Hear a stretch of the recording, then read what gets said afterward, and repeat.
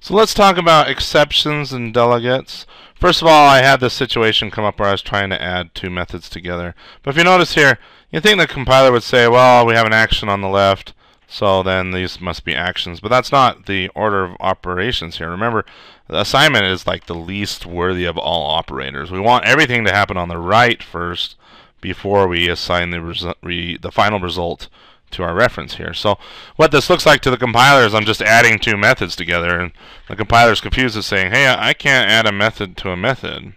So there's a few ways I can remedy this. I can say new action. I can wrap this up in an action, and now the compiler sees, oh, okay, I have an action plus a method. Well, I can convert this method to an action, so then the compiler wraps this one up in new action. And so that whole expression there will return an action, two chained actions. And then the compiler does it again. It sees, oh, this is an action, this is a method, so I got to convert this to an action, so on and so forth. So I could go ahead and add all day long, and that pattern will continue. Anyway, I can do what I just did there, new action, or I could cast it, which the compiler just turns around and says, well, that kind of works, I'll just do this for you. So either way, I'm going to do the cast just because it's a little syntactically shorter. It doesn't really matter. Okay, now I've chained up new, be naughty, and goo.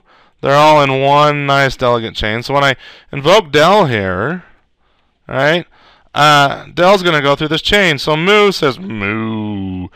But be naughty, it's not playing very nice. It's going to throw an exception. All right, and then we have goo here, which prints goo. But be naughty is here in the middle, and he's not going to be very nice. He's going to actually throw. So let's run this without debugging, and of course I get the nice error there. It says unhandled exception, system exception. Notice moo executed just fine, but goo didn't. All right, just because there's this dude in the middle that's not playing very nice. So that's something to be aware of with actions and delegate chains. There's of course a nice way we can work around this. We can say for each action A in del dot, give me the invocation list, and then I'm just gonna try here and catch. I guess I should wrap this whole thing up in curlies. I generally don't like to, but I know more programmers or most programmers like to see this extra set of curlies. Anyway, let's say try doing whatever A is trying to do, and if something throws up in the middle of there, then we'll just catch it, and whoops, we'll swallow it. We won't do anything. We could log it here. We could report an error. We could do something more intelligent than just swallowing it. But basically, we're going to allow each one by one to execute, and if it blows up, then we'll just catch. Anyway, let's run this without debugging.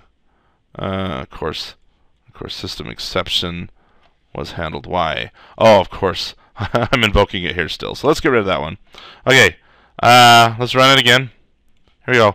Moo and goo. See, be naughty still threw in here, but we just swallowed up that result and then moved on, and goo got to run. So this is a lot like I showed in the previous video, where we could take the return values and store them in a list, or yield return them.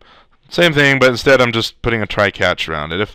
If the invocation list had arguments, then I could yield return here just as well. Anyway, so there's exceptions and delegates, and a little bit of why that plus operator wasn't working in the previous video.